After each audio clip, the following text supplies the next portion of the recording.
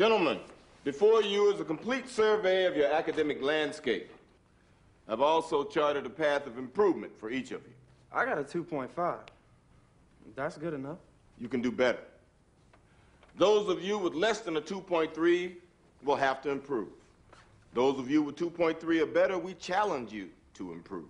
When is this going to be over with, sir? We will not play basketball again until the GPA of the entire team is 2.3 or better. And your teachers report to me you are all current in your assignments. What? You're all looking at me like I just woke you out of a wet dream. Oh, is that the problem? Am I ruining your fantasy? Look, I know you all got NBA dreams, being big-time ballers. Chains, cars, honeys, living the life. I'm not telling you not to dream. What I'm saying is you need a backup plan. You should think about college.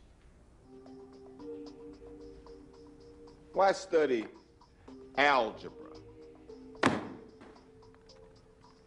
Or earth science? Or history? Why?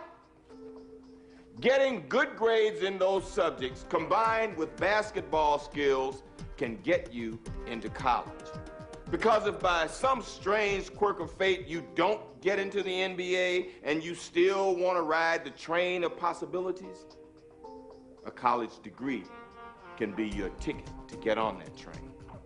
And you can still have the life, the chains, the cars, the honeys, or maybe even a job or that business you've always wanted to own, a family, a way to take care of that family.